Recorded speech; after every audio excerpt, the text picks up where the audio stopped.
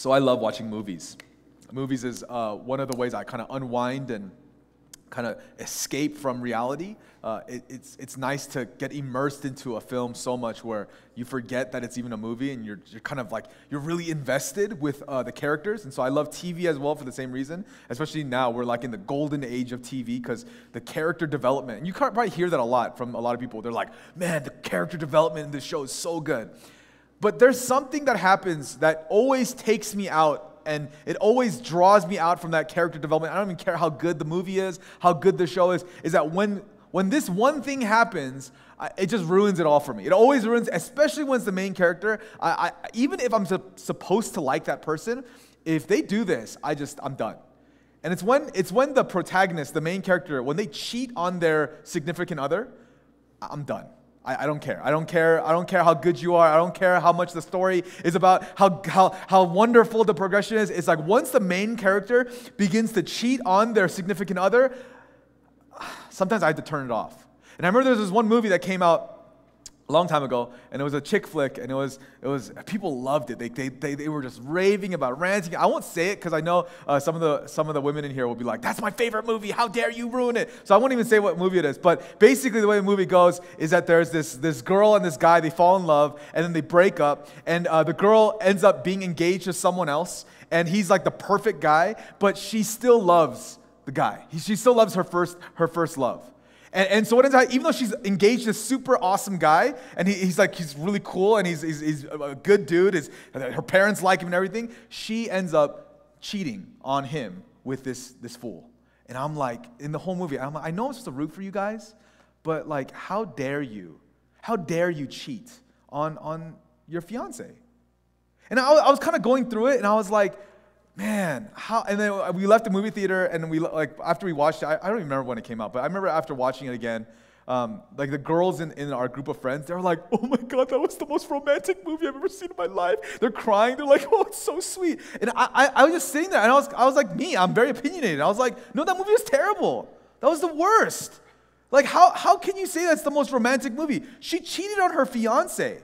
Like, what are you guys talking about?" They're like, "No, you don't understand. You don't get romance. Like, it's so romantic. Like, she loved him and he loved her." And I'm like, but he was doing things with another girl. She was engaged to someone else, and then they both cheated. And you guys are saying this is a good thing? They're like, "Yeah, it's the best movie ever." Honestly, it was one of those times where I felt a little crazy, but I think it was just, it's a matter of perspective. I understand. I get it. I get why people like the movie. People like it because it's sweet and all these different things. But I think from my perspective, I was like, how could you ever condone that? And I'm not like the Bible thumping type of person, but I was like, if someone cheated on me like that, like there is no way that it would be a happy story. Like that's sad. What joy is there in that? But I get the perspective. Because at the end of the day, they're like, but they were meant to be. Like, they're meant to be. They're star-crossed lovers. That's how it's supposed to be. So it doesn't matter how you get there, as long as you get there, like how great that is. I understand it. But at the end of the day, I think from, again, my perspective, I think it's wrong. And I say it's wrong. And I say that with conviction, that it's not a gray issue. It's black and white. It's wrong. That you shouldn't do that. You shouldn't be unfaithful to the person that you've said you should be faithful to. The book of Lamentations, it's a book I've never preached on before. Because it's exactly that. It's a book of lament. It's a book of sorrow. In the Hebrew, the word that they use to title this is the word how. Like, how. And it's like, how could this be? Like, how could this have happened?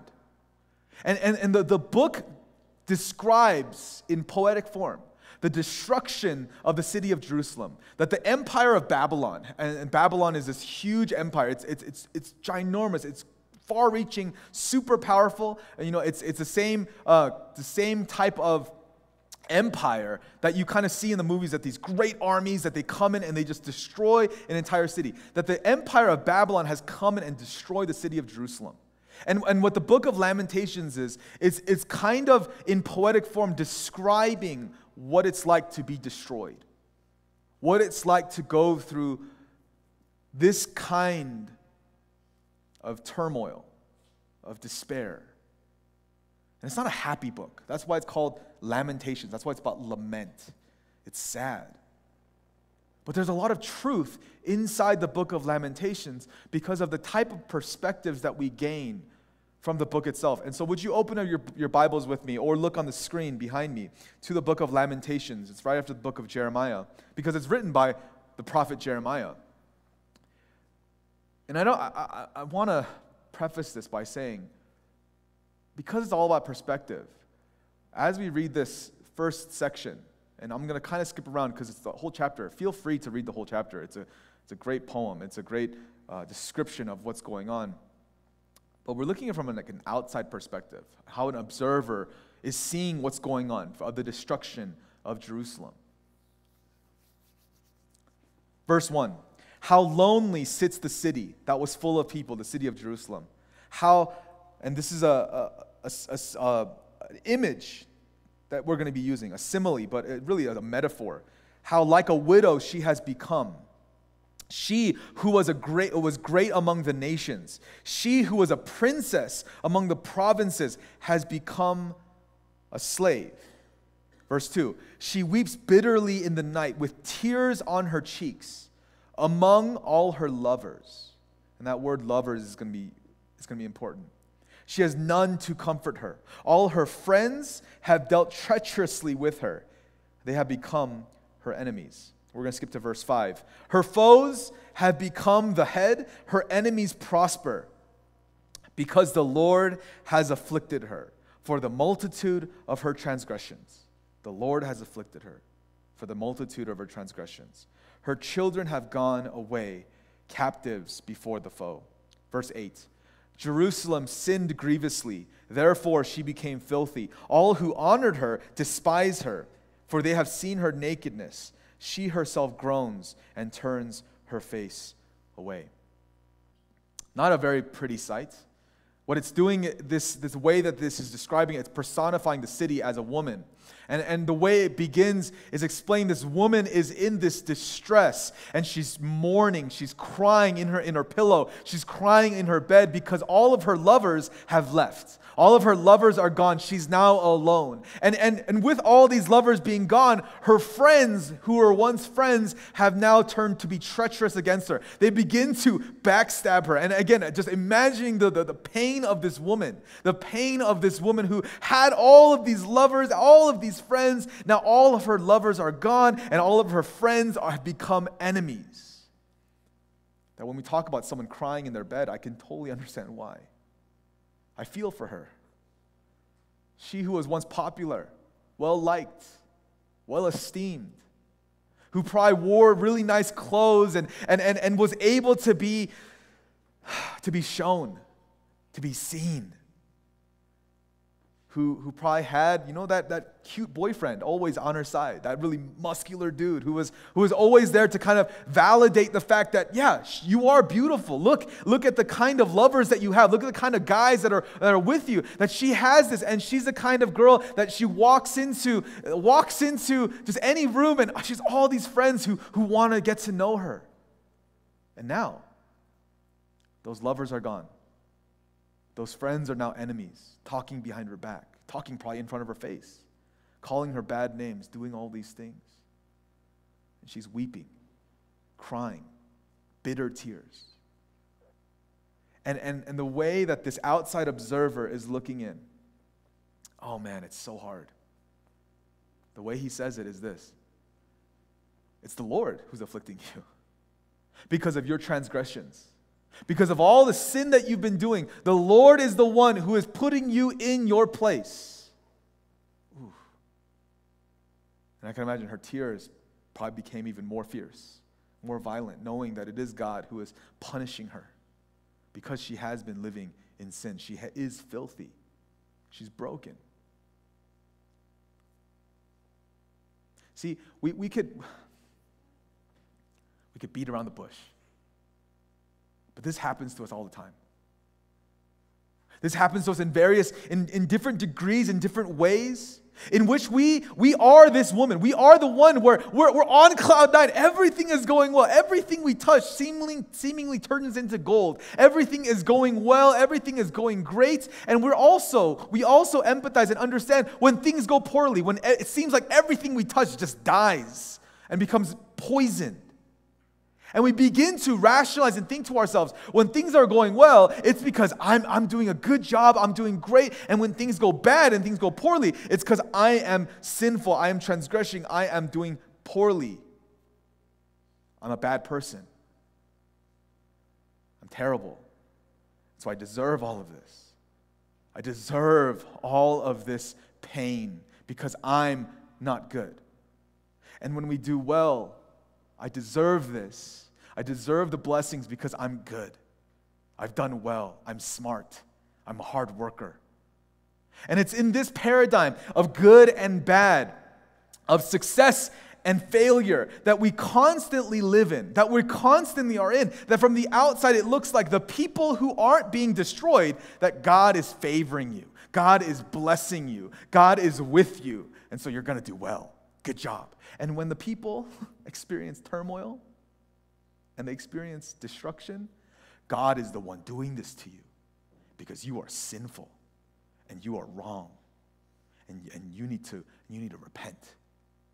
You need to repent and turn from your wicked ways. And when you do, then God will restore you. We've heard this in the church time and time again. And it becomes a very public thing. And that's why perspective is very important. Because perspective, what it brings to us, it begins to show to us where the heart of the matter lies. And I've been attacking this problem in so many different ways, trying to really get down to it. And again, I think it's so cliche that now it's no longer cliche, it's just what my preaching's all about these days. But at the end of the day, it's all about relationship. And in relationship, it's never about right and wrong.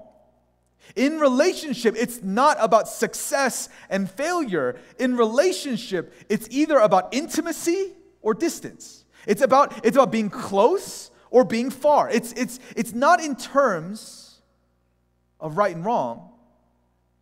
It's in terms of knowing one another, how close you are. When I think of my friends, believe it or not, I have some friends. When I think of my friends, I never define my relationship with my friends based on what they can give me or based on what I can give them. I don't know about you, but that's how it works for me. When someone's my friend, I'm not defining how close we are as friends based on what kind of job they have, based on their income, based on anything that they can give to me. I don't base it on the kind of gifts that I get from them, the kind of parties we go to, the kind of events we attend, or how often we see each other. That's not how I base my relationship with my friends. I base my relationship with my friends on how close we are. How tight are we? Have we shared? Have we talked? Have we gotten together where we just talk about random stuff? I mean, my wife makes fun of me all the time because I'm texting my friends. My best friend, I text them like on a day-to-day basis. And she makes fun of me. She's like, you text him more than you text me. And at the end of the day, it has nothing to do with my friendship with my friend Kevin, whether it's a success or not. We're friends, and it's a good friendship because we're close. Your relationship with God is far more important than if you're a good person. Your relationship with God is far more important than if you're a bad person. Your relationship and closeness with the Lord is far more important than anything, whether you're a good person or a bad person. I think this is the kind of shift that we need to begin to make because the situation is the same, but the process in which we pull ourselves up out of it is very different. See, for many of us, when we read the story of this woman, and again, the woman we're talking about is the city of Jerusalem, so please, it's not about women and men. It's not a gender thing. What it is that as we look at this woman, we understand she is on the bottom. She is in the pits. She is at the lowest of lows. All of the people that she cared about have left her to die and to rot, to be naked and alone, and she is completely separated from her community. And the way in which we counsel this woman, the way in which we tell her how she's supposed to get back on the right track is very key to understanding our faith. If your counseling to this woman is like, hey, you just need to turn away from your sins, stop doing what you're doing, and just start doing the right thing, then that response describes the faith you have in the Lord. Let me break this down a little bit more. The way in which you're going to respond to this woman who is on the bottom of her barrel, who is at the lowest of lows, will essentially dictate the way you view the Lord. See, if your response to her is, you need to get into shape, you need to fix it yourself, you need to do it, then your faith will look that way. Meaning, in order for me to be in right standing with God, I need to make sure I'm doing the right thing. Because that's the way I get into right standing with God, is if I do the right thing. The way that I would approach leading to this woman is for her to surrender her whole life to the Lord. It's for her to give her life to God. That she would sacrifice her life to Him. It's very different. Again, it may look exactly the same way, but it's this small little nuance that changes the game. See, at one end, one side is saying, okay, your life is at the very bottom, so do the right thing and it's all going to work out. At the other end, it's this attitude of surrender and submission, saying, Lord, my life is yours. I am all yours. There's a big difference. And it begins with repentance. And I think in our culture, we don't understand repentance the way we're supposed to understand repentance because we've strayed away from part A of repentance. Repentance is a twofold thing, and this is what we're going to talk about a lot. But the book of Lamentations, it focuses a lot about part A. We've, as Christians, as New Testament believers, we focus a lot on part B. But part A of repentance is very important. Part B is something you probably understand. It's turning away from your wicked ways. It's turning that new leaf. It's by the fact that you know that Jesus is your Lord and Savior, that now you no longer live in sin, but now you can live in the holiness of God. And so go and be free and do what you like to do, love one another, and it's what we've been talking about. That's the other side of repentance. It's that turning away. But there's a first part of repentance. It's confession. Confession. And this is where we really suck. We're not good at this because we are afraid to really face head on what we've done and how bad we are. We're really good at making sure that when we find that we're doing something bad, we try to turn away, and we're really good about trying to do that. But we're really bad about really noticing what we do wrong and recognizing, identifying, this is what I'm doing wrong. This is the problem. Confession is what this woman does. So let's continue in the book of Lamentations. Verse 18. This is the words of this woman who is at the bottom of her barrel. The Lord is in the right, for I have rebelled against His word. But hear, all you peoples, and see my suffering. My young women and my young men have gone into captivity. I called to my lovers, but they deceived me. My priests and elders perished in the city while they sought food to revive their strength. Look, O Lord, I am in distress.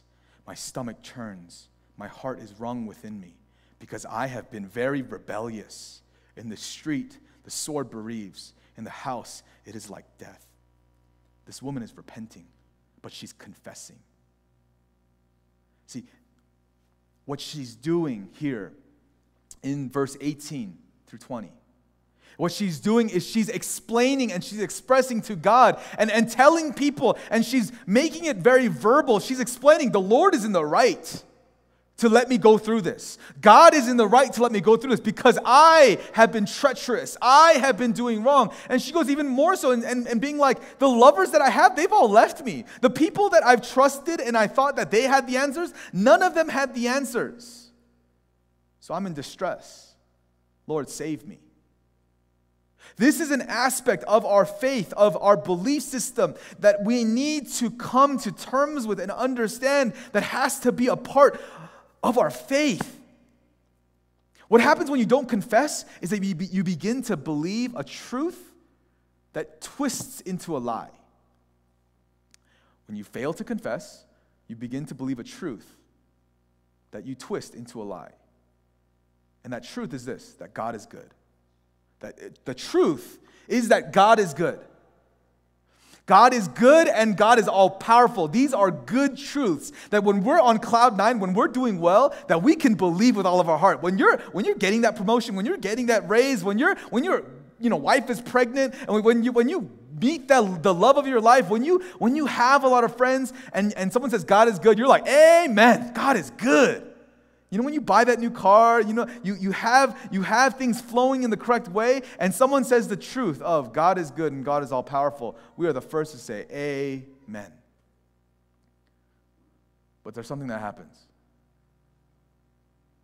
It's when the bad times come. It's when the pain comes.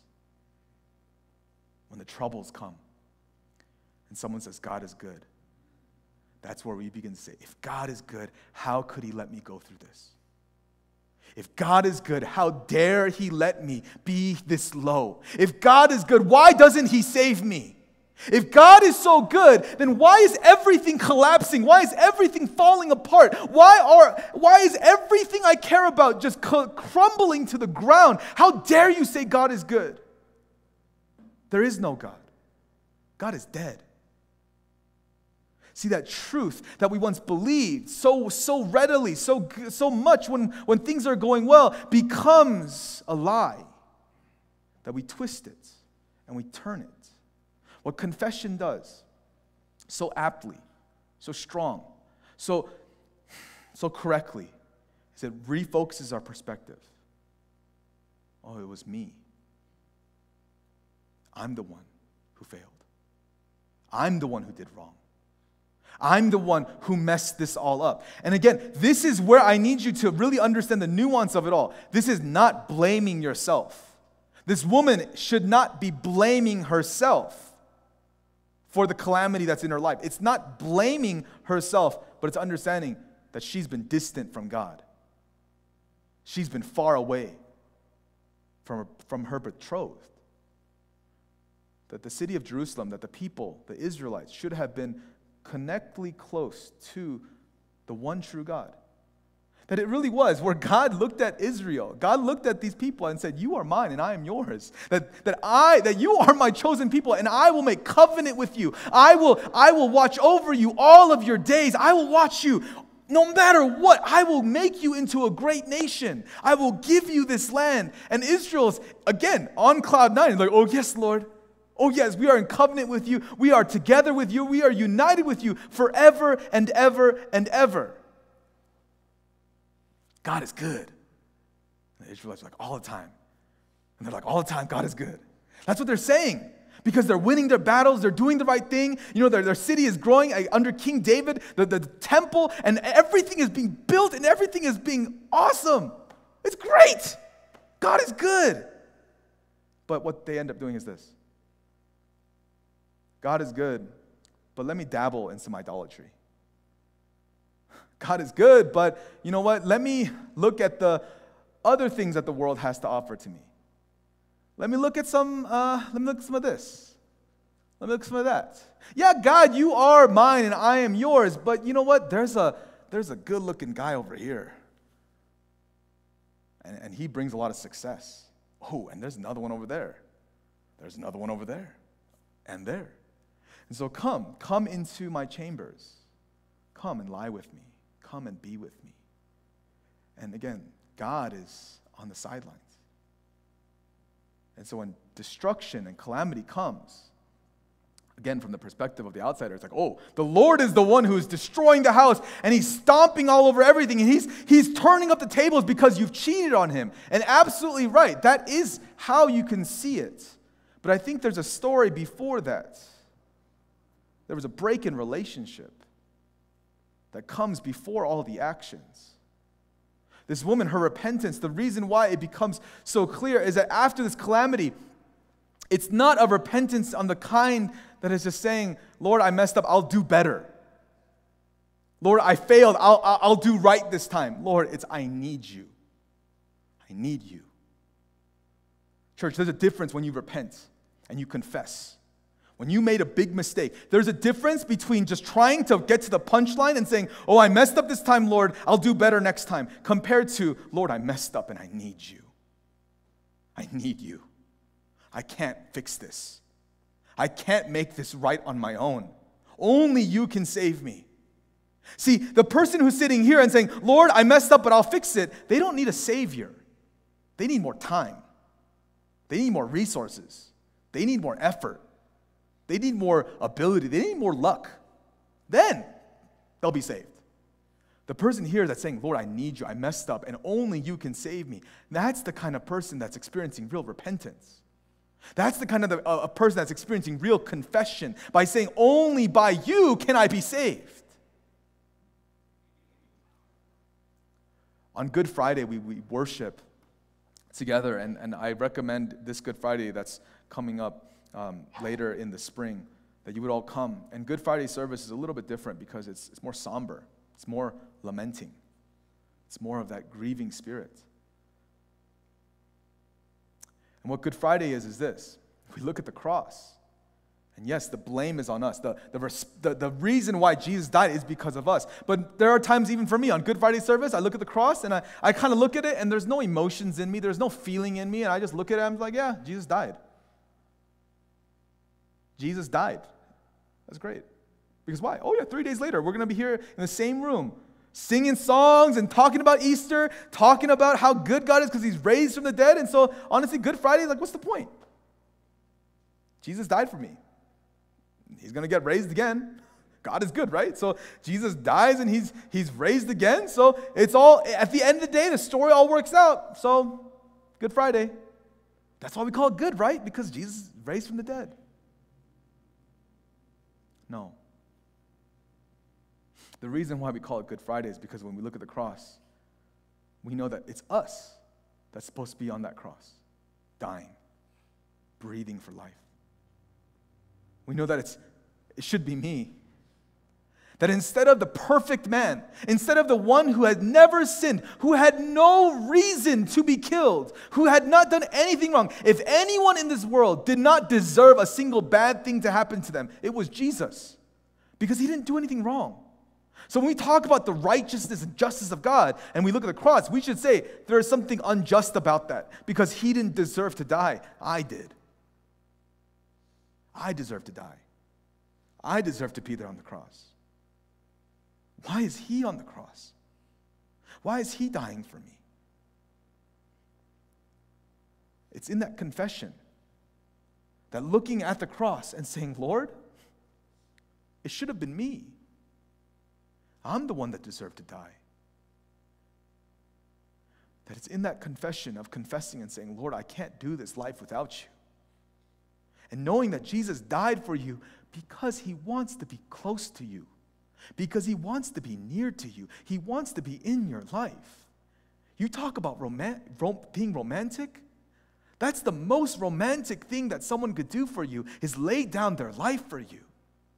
That Jesus wanting you, desiring you so much, seeing you in your sin, seeing you in your filth, seeing a woman like this just become completely abandoned and left by everyone. Jesus looks at this woman, Jesus looks at you and at me in our filth, in our sin, in all of our wretchedness, and says, I want you, I desire you, I want you to be in my life. And so he dies for us. Your response to that is confession. See, your response to Jesus laying down his life for you is confession, because if you dare say and look at Jesus hanging on the cross for your sin and my sin and says, I'll do better, I'll work harder, I'll do the right thing, what good is that? Because no matter how hard you work, Jesus still needs to die for you because of how wretched you are, how broken you are. The response needs to be true confession, which says, Lord, I am nothing without you. So when we look at the cross, we say, thank you. Thank you for dying for me, because I'm the one that deserves death, not you.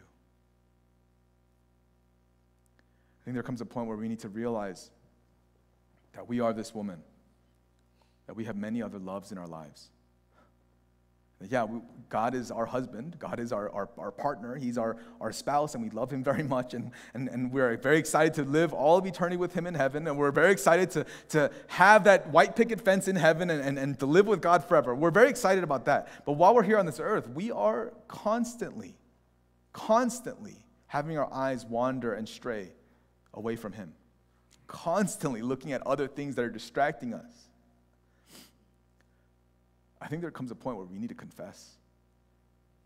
And maybe we're not there yet. Maybe you're so happy with life. Maybe you're on that cloud nine that when I say God is good, you're like, amen. And what you mean in your amen, you're like, he's a great roommate.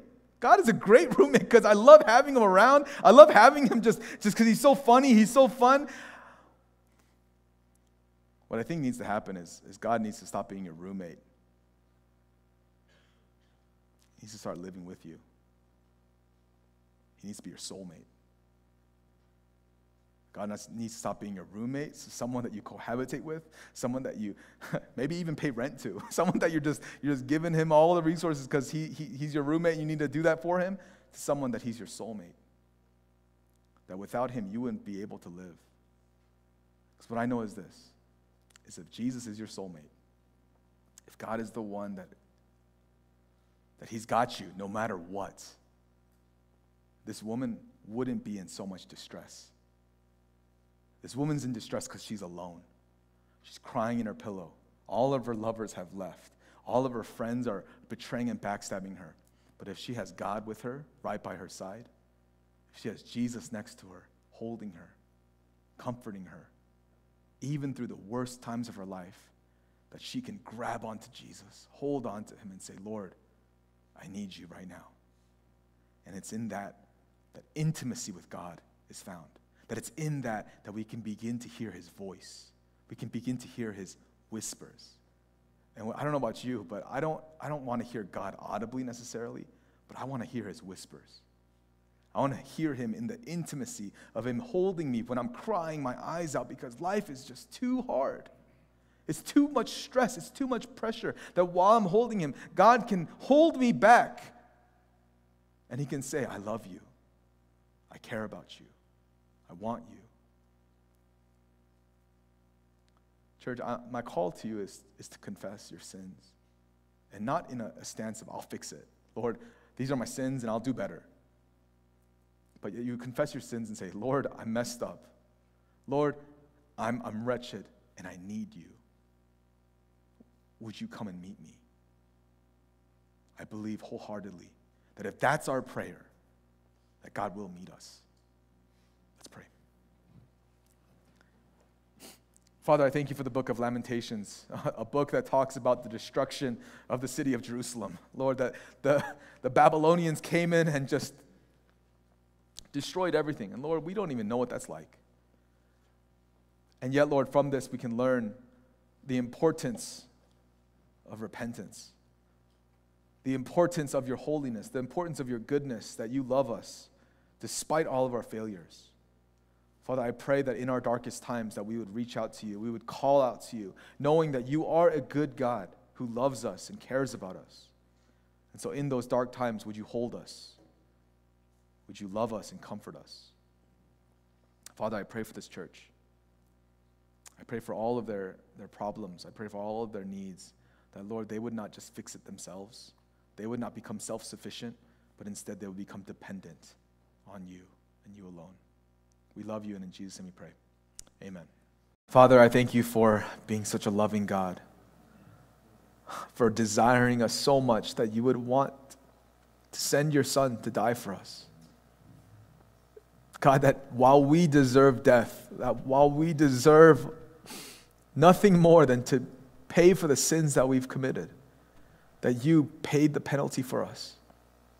And so, Father, we thank you. But Lord, we cry out to you saying we need you because our lives are still broken, that we still go through so much calamity. And so, Father, I pray that in our darkest of times that we would cling on to you, hold on to you, and Lord, that you would whisper in our ears that you love us. So, Father, I pray for our church, that no matter what turmoil we go through, that we would always know that our call is to be intimate with you and close to you. that in the darkest times, that we would know that you are God and you are good. We love you, and in Jesus' name we pray. Amen.